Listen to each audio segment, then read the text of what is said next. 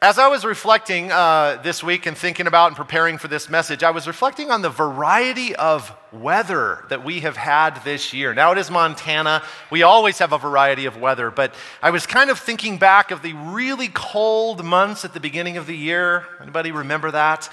And then lots and lots of moisture, record rainfall in certain parts of Montana leading to flooding, and that's been maybe the last 2 years we've had that. And then thunderstorms.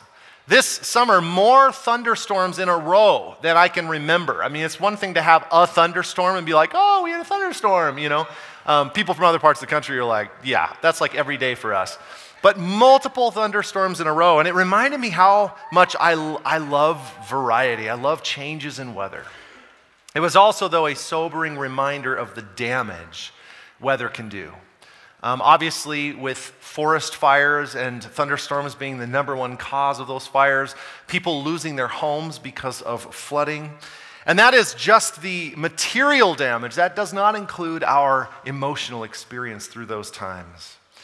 Well, this morning we're continuing in our series in the book of Psalms throughout the summer, and we are going to look at a psalm, Psalm 93, where we find multiple references to the floods. The floods, and in the context of this psalm, it's not literal floods that David is talking about, but these experiences of life where we can feel like the water's rising. Anybody feel that way? You're losing control, you're losing your footing, you don't know what's going to happen, and all of the emotional stuff that comes with being in the middle of a flood. When I was in high school, I went fishing with my dad in a river that's controlled by a dam. And I always like to just get out in the water. I was standing in the water. So I was out almost to the middle of the river fly fishing when all of a sudden the water started to rise. And I started to see rapids above me where there were no rapids. Now, it turns out the dam was being opened.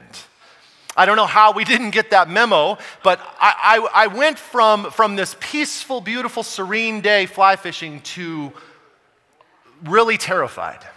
Water barreling down on me and really scared.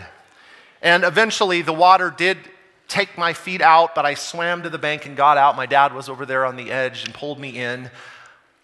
But how many of you ever felt that way, right? In your life, things are good. You've got a plan, you've got your bills paid, your relationships are going well, and then, man, just in a moment, how quickly can it feel like I'm going under? I have no control over what's happening right now. Well, this is what we see in Psalm 93. David addresses these floods we experience, but most importantly, how do we respond in the middle of the flood and be reminded of the fact that God is mightier than the flood? So we're going to read Psalm 93. It's a short psalm, but let me pray for us. God, we are here today to hear from you, and I pray that you give us ears to hear.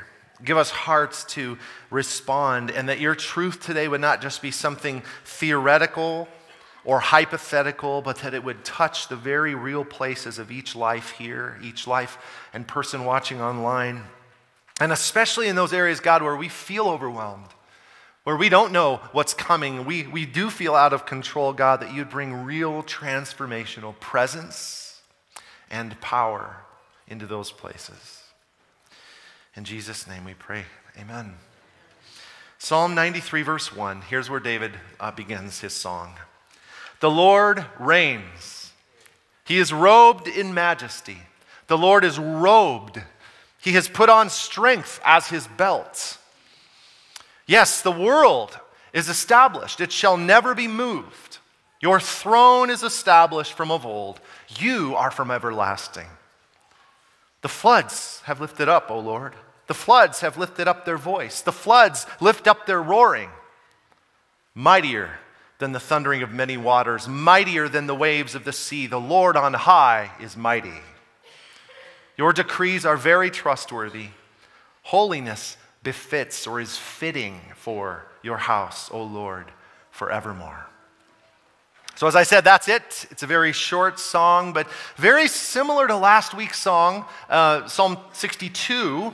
We see this spectrum of experience packed into this short little psalm. The feeling of confidence and control, And then suddenly there's this sense of chaos and panic. And you see it all here. We talked last week about how this is not some one-time rare event, but kind of the experience of our humanity, whether you're a Christian or not. These cycles that we go through where we know, in the case of believers, God is in control. He reigns. He's on his throne. But how many times does our experience overwhelm and overshadow that knowledge? I forget that God is in control. So David begins with this statement of confidence, the Lord reigns. And in our politicized culture, I think a contrast to this would be the Lord is trying to get into office. The Lord is actively campaigning. He's trying to get followers. He's hoping for enough votes. No, the Lord reigns. He is robed in majesty, David continues. He's put on strength as his belt. Picture a ruler, and in these times specifically, you would know a ruler from a distance because of the way they were dressed.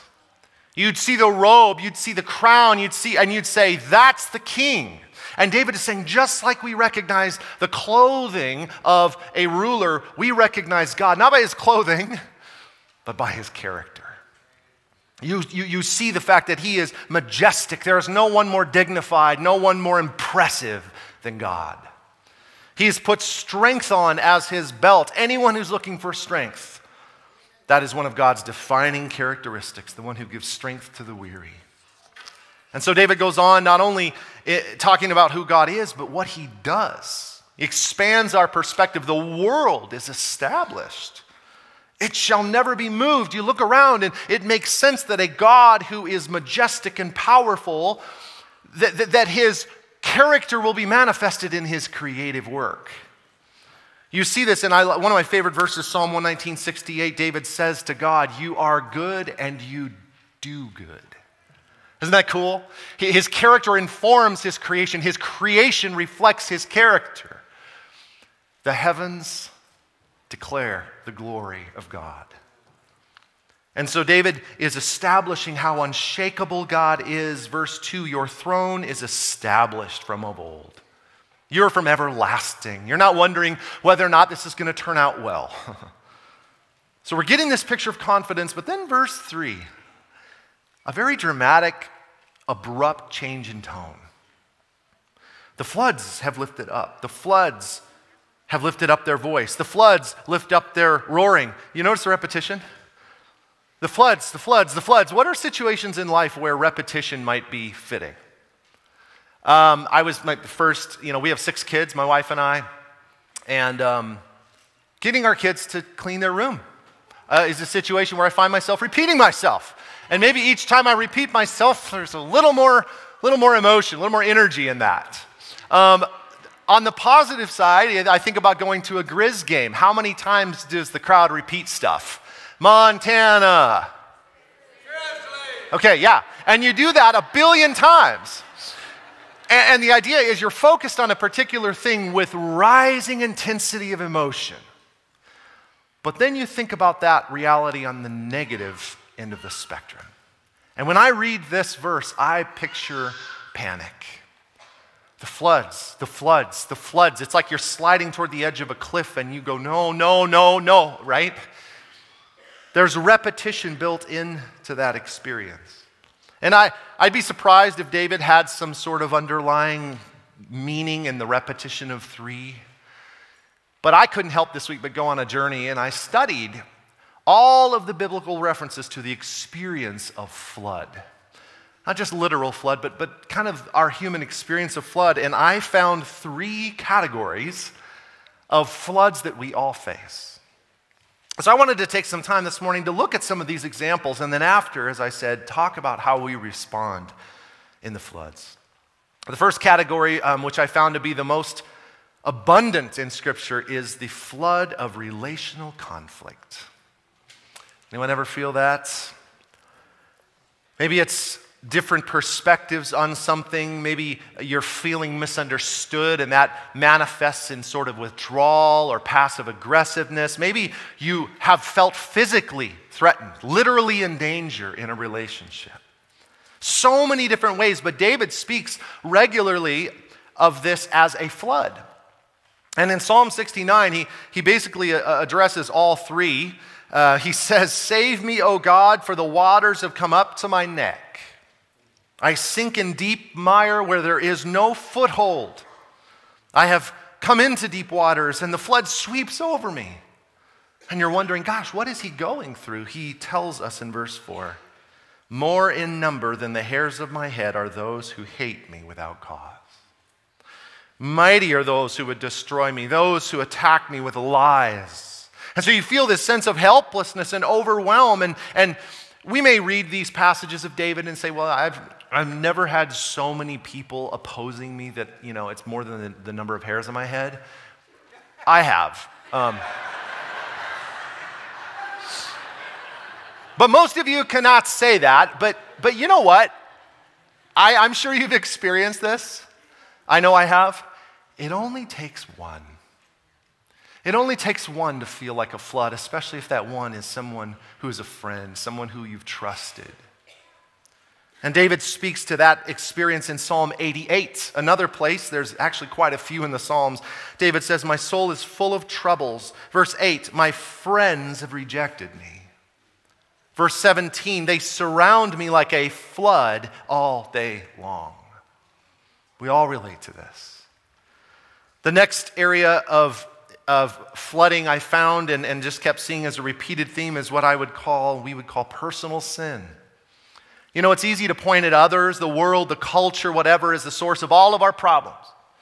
And we can easily fall into this victim mindset, but I have found and would suggest that a far more powerful and persistent and present flood is the reality of my own sin. David in Psalm 32 proclaims the blessing for those who have been forgiven of all their sins. It begins, "Blessed is the one who's forgiven." How wonderful. But then in verse 3, he recounts and he remembers the time before he had experienced that forgiveness. And he says this, "When I was silent, my bones wasted away through my groaning all day long. Day and night your hand was heavy upon me. My strength was dried up as by the heat of summer. Selah." Remember we talked about that last week? Stop and think about what that feels like, how terrible that is to be holding on to your sin. But then in verse 5, there's a turning point. "Finally, I confessed my sins to you and stopped trying to hide my guilt. I said to myself, I will confess my rebellion to the Lord. And you forgave the guilt of my sin. Selah." Think about that. Think about a God who doesn't shame you or push you away, but wipes away the guilt of all the wrongs you've ever done. Good news? But David then concludes in the very next verse, and looking back on this experience, he says to all of us, "Therefore let everyone who is godly, who wants God in their life, offer prayer to you at a time when you may be found, and surely in the flood of great waters they shall not reach him." Again, how many of us have experienced overwhelm at our own garbage, unable to manage, unable to get control, feeling hopeless and helpless? As I said, we're going to talk at the end about how do we respond. But the third and the last category is what I would call societal ungodliness. Now, I'll just confess, I workshopped this week, and I couldn't think of the best way to say this. I struggled with, wickedness, sin, rebellion. It's basically the same thing. Rejection of God and his truth. Rejection of God and his truth. And it's not just our society. I say society, it's the world. It's a worldwide flood to which pretty much every writer in the New Testament speaks explicitly. Two of the most descriptive, in my opinion, if you want to write them down, 2 Timothy 3, 2 Peter 3. If you remember 2 and 3, all you have to remember is Timothy and Peter. 2 Timothy 3, 2 Peter 3, very direct, vivid language speaking to the last days in which we live and what people will be like. And Peter, in his first letter, is writing to these believers in 5 different provinces in what is modern-day Turkey. And he compares this flood of wickedness to a flood. Verse 3 of that chapter of 1 Peter 4, he says, "You have had enough time in the past doing the evil things that godless people enjoy, living in sensuality, passions, drunkenness, orgies, drinking parties, and lawless idolatry.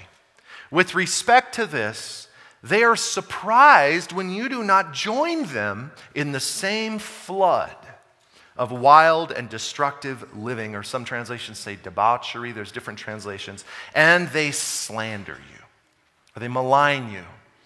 Now you may have noticed what we just read is not one flood. It is multiple overlapping, intersecting waves rolling across culture and the world, but they all revolve around the same thing: rejecting God and his design for us as humans. Many examples of this, but one that Peter references in a few different ways: sexual activity beyond the boundaries God has established. Even just the things that we enjoy, TV shows that I say I enjoy, that I'm entertained by that, and it's filled with terrible stuff. But it has a great actor, and it got great reviews, right? And a lot of this comes down to what Peter calls, quote, sensuality. As people reject God as the basis for how we are to live life on this planet, the new standard is how I feel. My senses are the metric for what is right and wrong, even if God's empirical biological design says otherwise. If I feel this way, that is the ultimate truth. And you cannot tell me that is not what is happening in our culture today. But I was thinking, what if we applied this sensuality to every area of life, pushed it to its extreme? Like if I said, I feel like your stuff is my stuff. And can you tell me I'm wrong? Nah, not without retribution. So I'll be over to get my stuff today. I feel like marrying my dog. I know this is obtuse. I'm being purposely obtuse. But if love is love, there is no love like what I have with my dog. Some of you are rolling your eyes. Some of you may be a little offended. The fact, though, is you cannot tell me I'm wrong without some standard of what's right and wrong. And what we have in God's Word is not just a standard, but God's blueprint for how we're made to live and thrive on the planet. You see? This is not some restrictive Old Testament-y thing. This is how you're made to be the best version of you. And we have outright said, no, I don't believe you're telling me the truth. Instead, I believe what I'm feeling right now. As crazy as this sounds, I'm sharing all of this to kind of crack the ice a little on the craziness, because we've been so terrified to say anything because we'll get in trouble. And I feel it, but you know what? We're in good company. Peter felt it. The early church felt it. He speaks to it here. The world, he says, the world is surprised when you don't join them in the same flood of wild and destructive living. They're surprised. And this Greek word, by the way, is asotia. The wild and destructive living, debauchery, whatever it says in your Bible, asotia, very interesting word. It's two Greek roots. Sotia, the second half, means soundness of thinking, rationality, wholeness. It's actually where we get our word salvation. Do you know what the prefix "a" means? Without or not. Not sound in reasoning, not rational, not whole. A flood of this in the world. And so they're surprised when we don't join, but then if they were just surprised and went, ha, silly Christians, and moved on, but Peter adds on, they malign you.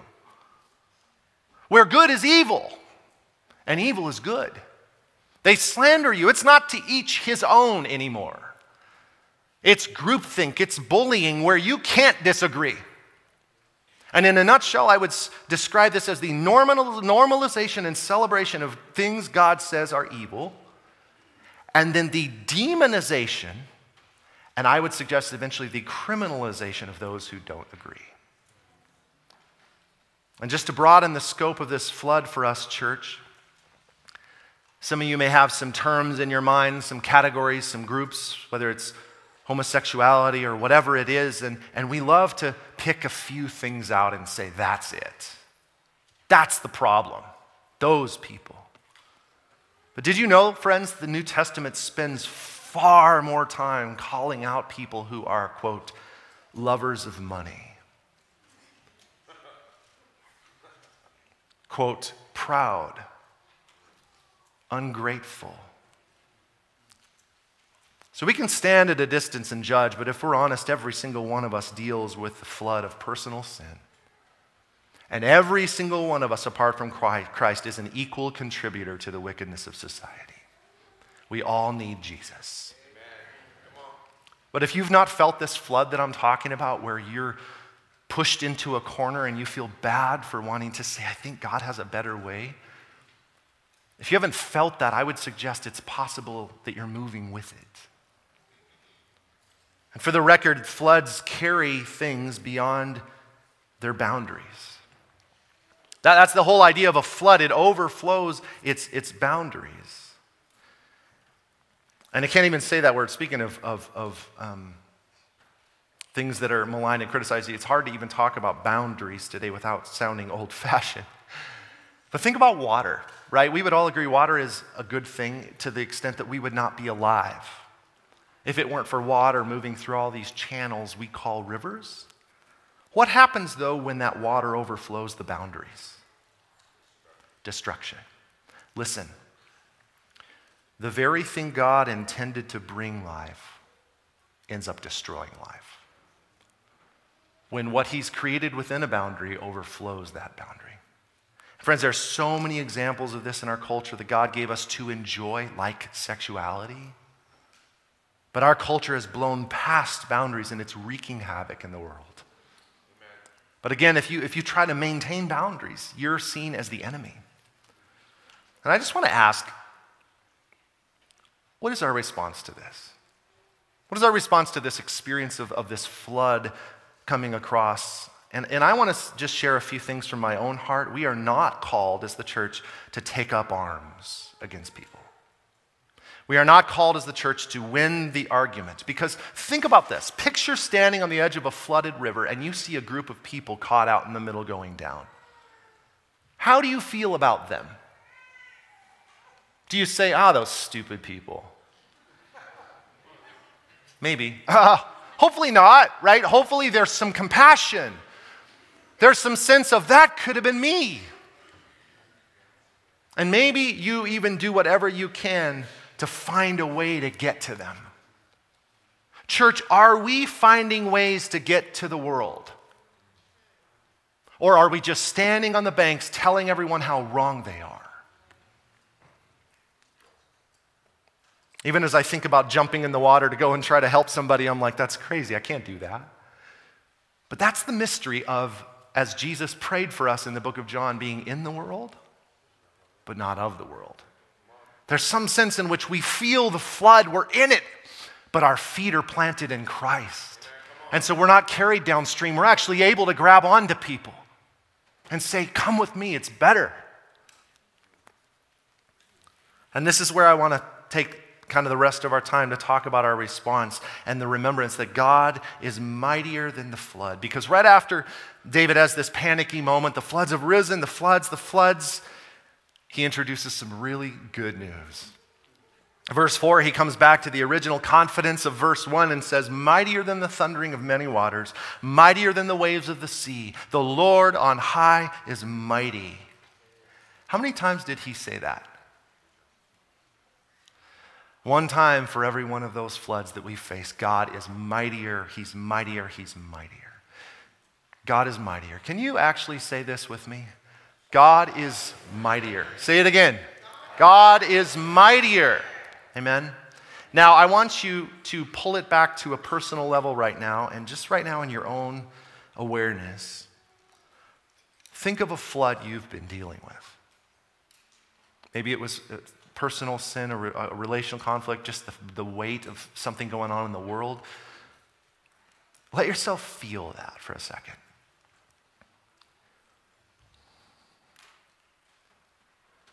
Now, could we in this moment, as the church of Christ, the church of God, respond in faith by looking at that flood and saying, God is mightier?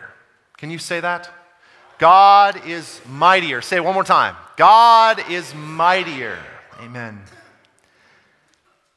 Now, on top of that, I don't know if you've noticed, but just saying God is mightier doesn't always fix the problem.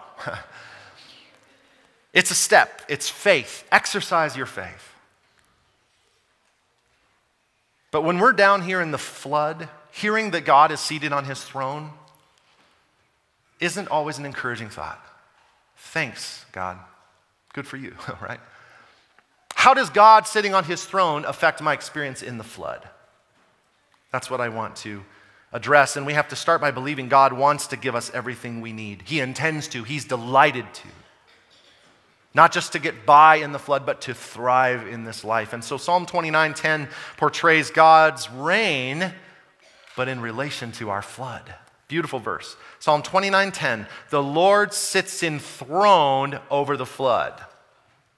The Lord sits enthroned as king forever. Notice something, that God is not pacing around the throne room, wringing his hands, wondering if it's all going to work out. He's in his throne. He's seated.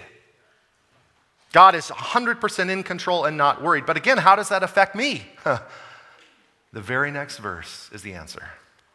The Lord gives his people strength. The Lord blesses his people with peace. You know, as I was reflecting on that day out in the middle of the river, and I had to boil it down, the two things I needed more than anything else, strength and peace. As the water was pounding down on me, I realized, gosh, I don't know if I can stand in this, practically. But then I had this equally vivid inner reality that mirrored the flood around me. I was terrified. I had forgotten that God was enthroned, that he was in charge. I needed peace. I needed to know, hey, I have a God who's on his throne. Nothing that can happen in this life can separate me from his love, can take away the life that he's given me in Christ. Strength and peace. God says, I will give you those things, but the way to get those things. See, I'm trying to dig deeper and deeper and get practical. How do we get his strength and his peace? Look at the last verse of the psalm. If you're open to Psalm 93 still, the last verse of the psalm, David says, your decrees are very trustworthy. Holiness befits your house, O Lord, forevermore. Notice how after describing the floods, which is this feeling of your feet swept out from under you, there's literally nothing trustworthy in that experience. David contrasts it with your word is trustworthy. God's decrees, his word, his testimonies, it's called a bunch of different things in the Bible. It's not going anywhere. It's not changing with seasons or with culture. And then he adds, holiness is literally fitting for the people who live in your presence. So listen to this. A life of stability amidst the floods is built around God's word and God's way. His decrees and the holiness, which is actively living out the otherness of your faith. Being okay, being a little weird maybe in the eyes of our culture. When they look at you and they're surprised you're not participating. That's good. That's a good sign. That's holiness. A life of stability is built around God's word and God's way, which I would say are the two things culture has outright rejected. I don't want to hear what God has to say, and I'm absolutely not going to do what God says to do. But this is how we access his strength and his peace, is bringing ourselves under his authority. Saying, God, I don't know the right way forward, but I know you do. Lead me. Because again, these boundaries God provides are not restrictive. They're here to help us enjoy the things that he's made us to enjoy. I couldn't help but think of one more example of boundaries, and it's fire. How many would say fire's a good thing? Absolutely. I'm so thankful for fire, and yet we have a front row seat to how destructive fire can be. What's the difference, though? Boundaries. Fire within boundaries is helpful. Fire outside of boundaries is destructive. Which is why God's decrees are trustworthy. We don't have to wonder whether or not God is holding out on us. And right on the other side of that boundary is where I'm really going to get to some good stuff. It's a lie. Amen. God has built these boundaries so we can live fully and freely and not kill ourselves. But when we look at these three floods, relational conflict, personal sin, ungodliness in the world, each of these biblical references that I've mentioned this morning also have practical help for how to respond in the midst of the flood. And we're going to wrap up very quickly. I just want to mention a few of these examples because this is an example of God's decrees. David says, your decrees are trustworthy. What are some of those things? Psalm 144. David is writing about relational conflict. He says, rescue me, God, from and deliver me from many waters. The next verse, he defines it as those who speak lies about me. Relational conflict, right? But then in the very next verse, almost out of nowhere, he says, I will sing a new song to you, O God.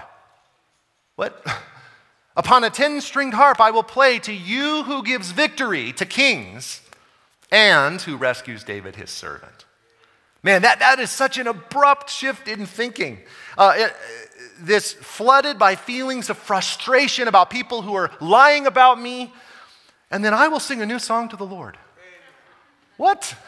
And I was asking myself, honestly, would that be my next verse? If this was a psalm of Micah, man, how much of the time is it retaliation? Is it finding someone to complain to? Is it avoidance? Is it escaping into something to numb the pain? But David intentionally presses into God. I will sing a new song. And so the takeaway, a couple for me, is worship in the water. Hope that's not cringy. Is that cringy? Tell me later. My point is, we so often associate worship with good times, right? And bad times are for complaining and grumbling. But worship songs is for Sunday morning when I have my coffee. And what you see, though, when you read the Psalms is David brings worship into the middle of the flood over and over. And that doesn't mean I don't think that David is experiencing the rejection from his family and friends. And then he goes, oh, thou great Lord on high. And I think his worship is pretty darn raw. Just like we read last week in Psalm 62, pour out your hearts to God. There's no filter there. You tip it over. And it all comes out. Because God already sees it. He's not surprised by that. But that's that new song. You're saying, God, I don't have any place to go but sing to you, and this is driving me crazy. And I know you're good, but I have no idea what's going on, and I don't know how to fix it.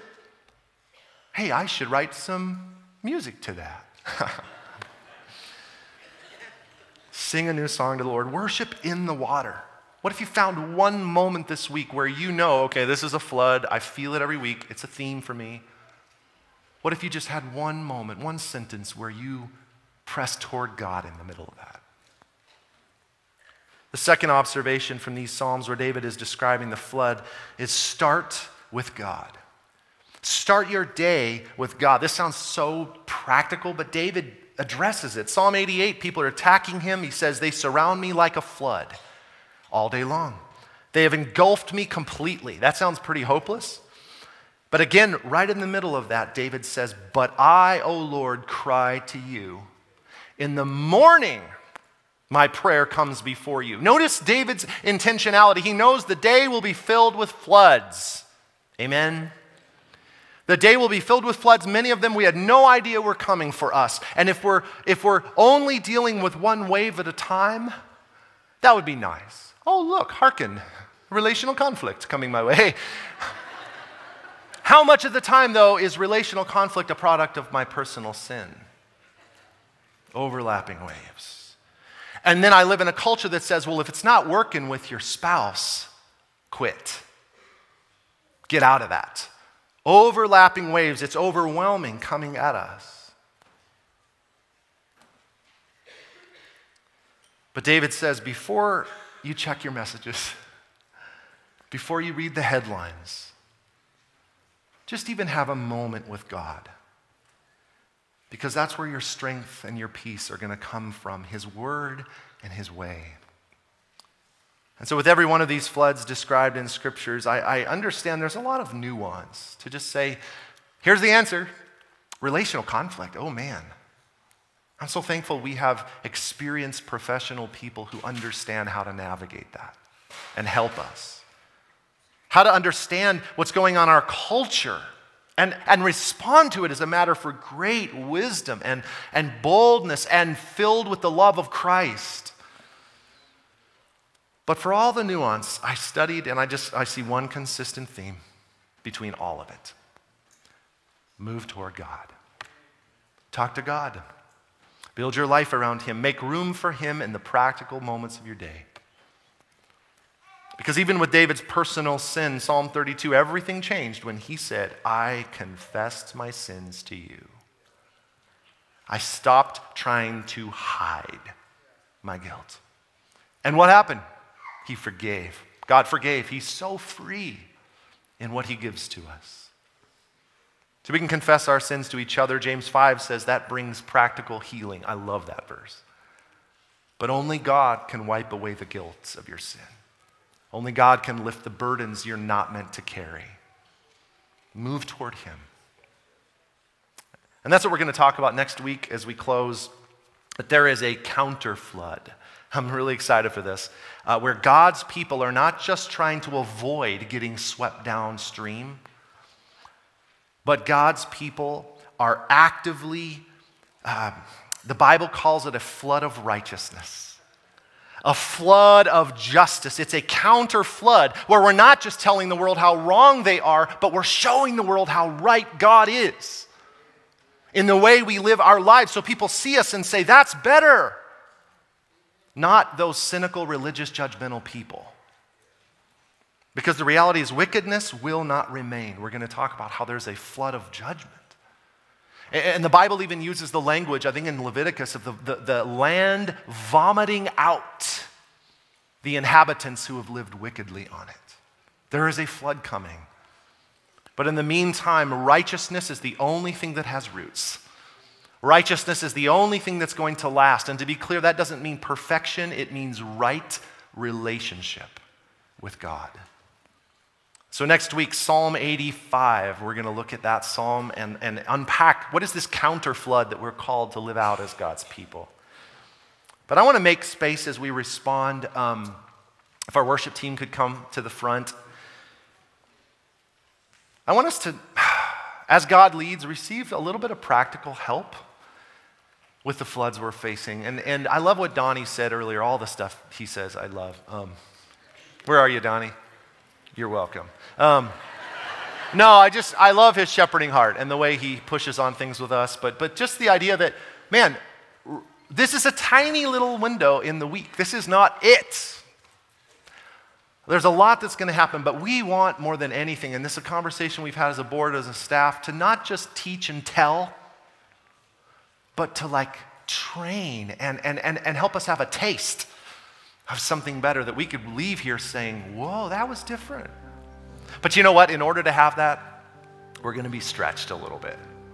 And this is what growth feels like. So what I want to offer in our time, normally we would say, come down front for prayer, which I think subliminally sends the message that we are the ones with some special access to God. That's not biblical. It's not true. Ephesians chapter 4 says Christ has given gifts to his entire body for the building up of one another. Amen? And so we are here. I do play a role. It's not insignificant, but I'm just a little piece of the body. I have one little role. You all have very different roles that all are needed to build up the body. And so rather than saying, come down and pray, I would love to just activate the gifts in the body right now to say, yes, let's use our gifts. And specifically, two things. If you're feeling flooded today, in any of those areas or any that I maybe didn't mention, the band is going to play, and I would just encourage you to take a step of faith in a moment and just do this. Just put a hand up. And those of you who are around someone who puts their hand up, if you see someone, I want to encourage you to pray for that person. Go and pray for that person. If the person's across the room and you feel God prompting you to get up, get up. Go and pray for that person. And practically, that can be a general prayer. God, whatever flood this person is facing, I pray they'd experience your strength and your peace. Pray as the Holy Spirit leads you. He's better than me, right, at this. You can ask them if there's anything they want to share with you. If they say no, just go ahead and pray. And again, I realize this is a stretch for many of us, but the only way to move forward is to take a step. That is our heart as leaders. And so for the next few minutes, just kind of go like this, move a little bit, shake out this structured environment where we're all facing one person on stage with some things to give you. Let's just kind of breathe a little bit, look around the room. Close your eyes if you want, settle in. And as this music plays, I want you to just tune in right now and even say, God, speak to me. Holy Spirit, lead me. Lord, have your way in our time. God, for those, every one of us, I think, could put our hands up right now. There's so much coming at us, God, and we are not meant to carry or to deal with this by ourselves. So I pray you'd lead us in this room to put up our hands. I pray you'd lead us to respond and to move toward each other and to pray. In Jesus' name.